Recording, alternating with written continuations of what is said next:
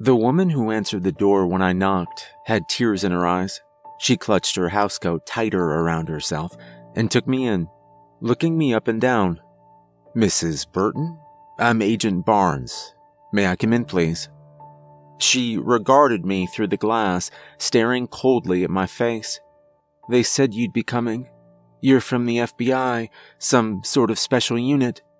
"That's right, ma'am," I said, pulling out my ID badge and showing it to her. After examining it for a while, she turned the handle, pausing to take a quick, hopeful look around the neighborhood before finally holding the creaking screen door open for me. I stepped up the wooden staircase and entered the house. The home was well kept, old but comfortable furnishings, walls covered in framed photos showing barbecues and family gatherings, weddings and birthday parties. It looked like a peaceful place, not an abusive household or a neglected one, I thought to myself. I took out my notepad and scribbled something illegible. "I'm here to follow up on the case involving your son, Brian. Do you mind if we sit down to talk for a few minutes?"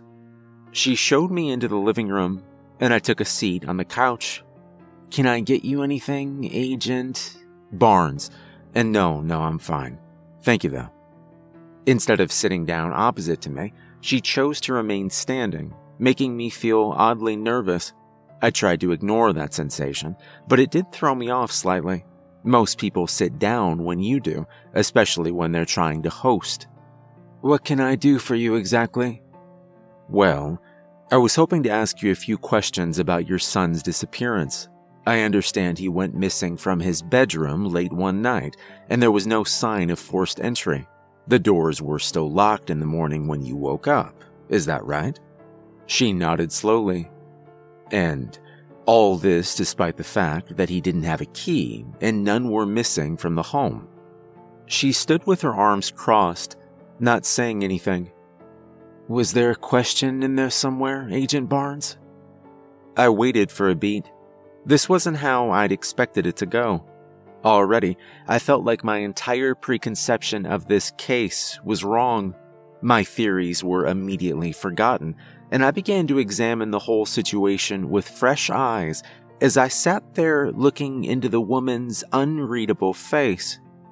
I suppose my question is, how did he go missing? It seems impossible. Unless there's something you aren't telling us. A door left open, or a window. A neighbor with a copy of your key. Something. You have to try to remember. You're singing the same old song that the detective was singing. Nobody else had a key. None of the windows or doors were unlocked. I'm sure about that. And you're sure he didn't sneak out after dinner to play with friends? No one would blame you if that were the case.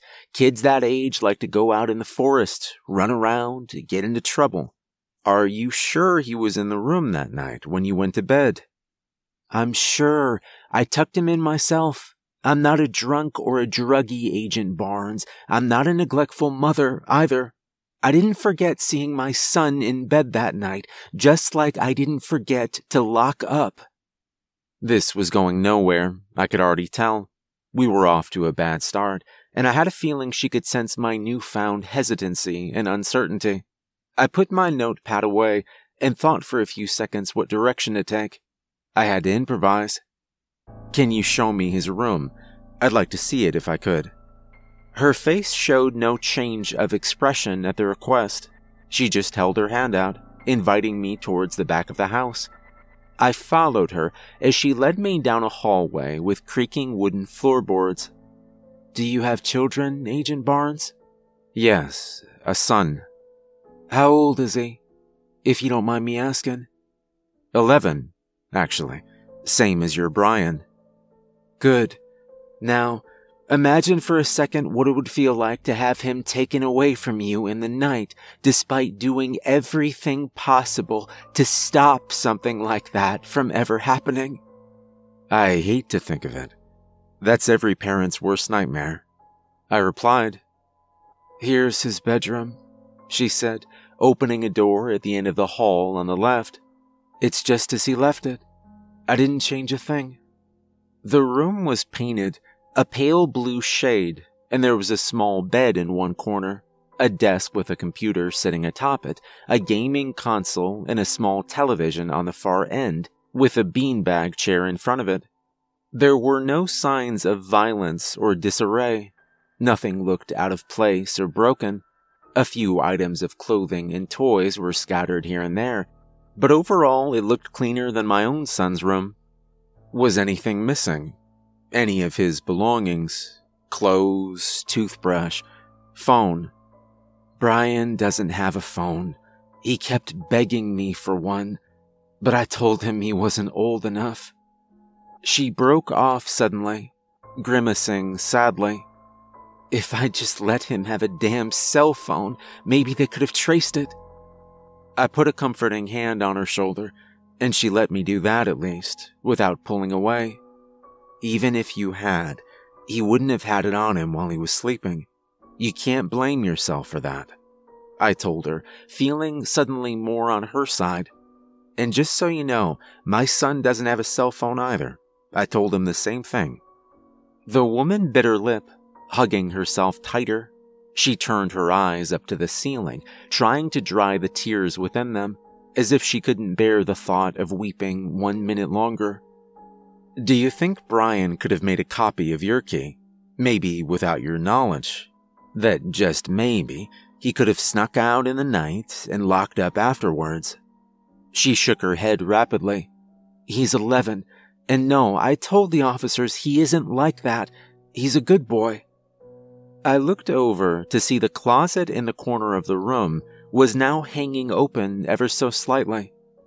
But I distinctly remembered it being closed when I came into the room. Inside, it looked pitch black. For some reason, I was drawn towards that darkness and began to walk across the room towards the closet door. What was I looking for within that darkness? I wasn't sure, but it seemed important that I check inside. Brian told me something the night before he disappeared. He said there was a monster in his closet. I stopped dead in my tracks. Most children of 11 years old have grown out of seeing monsters in the shadows, haven't they? At least my son had. He'd grown out of that phase for a long time, she said, as if reading my thoughts. But then all of a sudden that night, he told me there was a monster hiding in his closet, and he... He what? He actually wet the bed. He hadn't done that for a long time. I see. And so he came out here and told you all that. And then what happened? I went back to his room with him right away, and I turned the light on and opened his closet to show him that there was nothing inside, just his clothes and a few old shoes. But he still wasn't convinced. He said the monster was a very good hider, that he pretended to be shadows. Glancing back at the open closet door again, I started moving towards it once more, this time with my legs feeling a little wobbly. He washed up, and I changed his sheets, and he went back to bed. Brian wanted to stay up with me and watch TV after that. He didn't want to go back to his room, but I made him go. What time was this around? 2 o'clock in the morning. Around then, he had to get up for school the next day, she said. Opening the closet door, I peered inside. The darkness permeated the whole space, like a thick, oily cloud of smoke.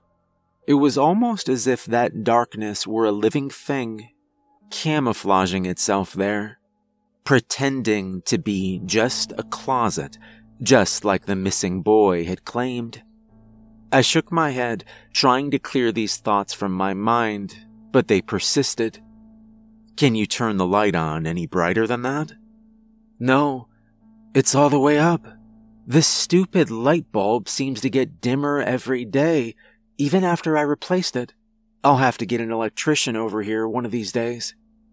Pulling out my flashlight, I shone it into the dark space. The oily blackness retreated almost reluctantly, as if in a delayed reaction that shouldn't have been possible. I blinked my eyes twice, trying to decide if I was seeing things. My heart was suddenly hammering, and the palms of my hands were sweaty as I stared at the darkened space in the dim beam of my flashlight. It seemed to be malfunctioning, weak compared to its usual strength. I smacked it a few times and tried to remember when I'd last replaced the batteries. "Can you feel it too?" she asked from behind me. I wanted to turn around and look at her, but was afraid to leave my back exposed to that darkness. "I know it's crazy, but ever since that night, I can't help but feel like maybe he was right. Can you feel it? Something staring at you." She let out a nervous titter, which broke me out of my stunned silence. "No, ma'am. I lied. Just looks like a regular bedroom closet to me. You feel like there's something in there looking at you?" "Not just me. At us. It's watching both of us right now, and it's seen your face, Agent Barnes. I don't think that's a good thing. How come you don't want to turn your back on it, Agent Barnes? You do feel it. I know you do. Close the door so it can't stare at us anymore. I don't like that feeling." I pushed it with a shaky hand and felt the satisfying click of it closing. Suddenly, I could breathe again. We both left the room in a hurry, and I excused myself momentarily into the bathroom. I looked at my reflection in the mirror, and I didn't recognize my own face staring back. There were bags beneath my eyes that hadn't been there before, and my skin looked slightly yellow-gray, sallow, and jaundiced. I felt sick to my stomach. Before I could do anything, the nausea overcame me. Getting down on my knees, I retched into the toilet bowl. Pure black bile like molasses poured out of me, sticky and tenacious like tar. It burned like acid as it came up from my stomach, coating my tongue afterwards, and tasting oily and terrible. I rinsed out my mouth and flushed the toilet again and again, to no avail. I stumbled out of the bathroom, drunk feeling and dizzy, but still wanting to finish my interview. I needed to at least try. She was waiting for me in the kitchen, standing by the sink. I stumbled into the room, and I felt it spinning all around me. Clutching my head with both hands, I tried to force myself to see straight. "Just a couple more questions," I said, covering my mouth so she didn't see the black bile coating my tongue. My heart was pounding far too quickly, and I tried to ignore the fact that something was potentially very wrong with me, still completely in denial at this point. "You don't look well, Agent Barnes. You look gray in the face. Are you all right?" Fine, I'm fine. Now, can you tell me about Brian's father? I understand he passed away several years ago. Did he have any family? Close friends?" She shook her head at me, as if none of these questions mattered. And she was right, in a way. They didn't. The interview didn't lead anywhere, and I couldn't focus on anything she said. Soon, I was back out on the street, the memory of the end of it gone entirely from my mind. It was like I'd been on autopilot without realizing it, and I didn't like that feeling. As if someone else had been driving the car and I'd been asleep behind the wheel. I had a very strong suspicion that whatever had happened to Brian would not be a solvable crime, and if it was solved, those findings would not be suitable for an official report. This had redacted written all over it, assuming it ever made it up the chain of command. If I told my superiors what I'd just experienced, they wouldn't believe a word of it. The case had gone cold months before, so it wasn't expected for me to solve it, only to try to lend a hand if I could. Most of my cases ended up remaining unsolved, so it wouldn't require much explanation if I wasn't able to do anything useful, and I really didn't feel like I would be able to do something useful.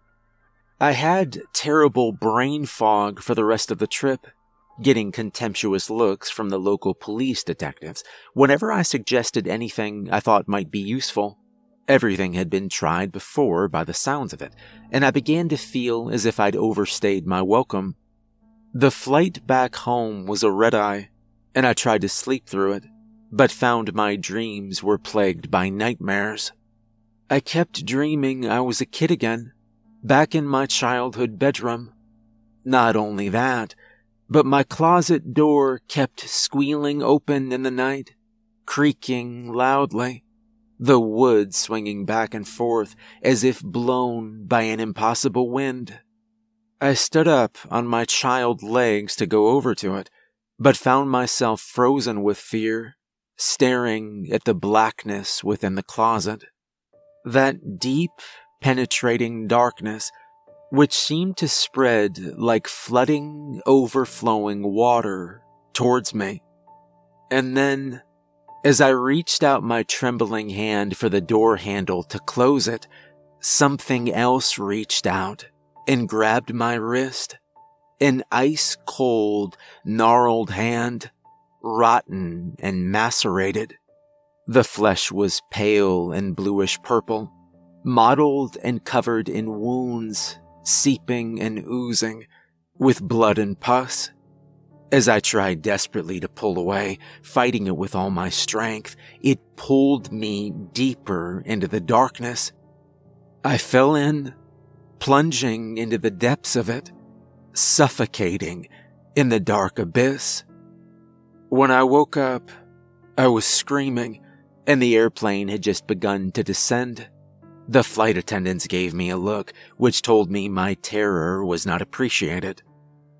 By the time I got home that night, it was already dark and well past Greg's bedtime.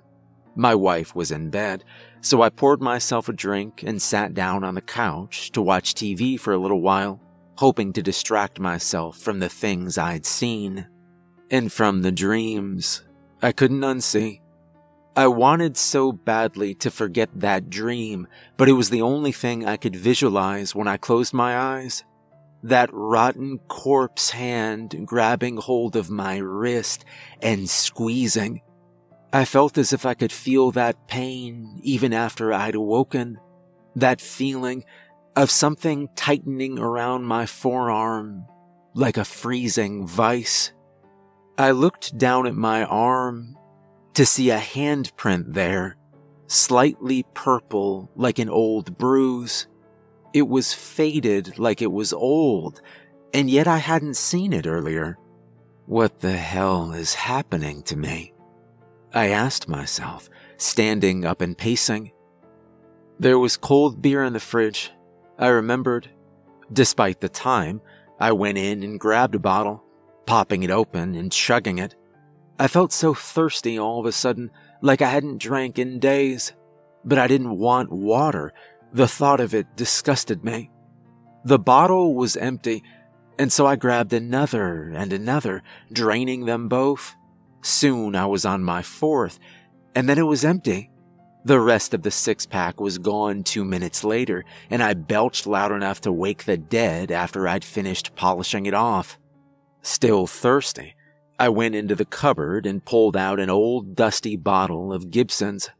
I drank it straight down, the usual burn of it absent now. Instead, it just felt like heat in my belly afterwards. Suddenly very tired, I stumbled off to bed, but not before peeking into Greg's room to check on him. It was around 3 a.m. by that point. He was fast asleep and snoring, and his closet door was closed tightly. I made sure of that. When we woke up the next morning, Greg was gone. I'd locked all the doors and windows, and Greg didn't have his own key. He didn't have a cell phone we could trace either, but I got the feeling it wouldn't make a difference either way. The police came to investigate, and were surprised to hear what I do for a living. They were even more surprised to hear about the case I'd just been investigating. Think it might be a copycat? One of the detectives asked innocently. If only it could have been so simple.